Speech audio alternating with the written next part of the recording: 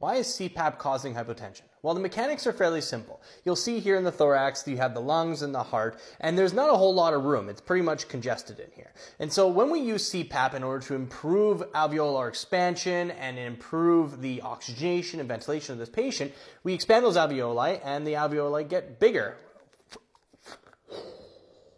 And as you can see, as alveoli can get bigger, they need more space. And when they need more space, unfortunately, there's not a whole lot of place for it to go. And so it ends up putting more pressure inside the thorax.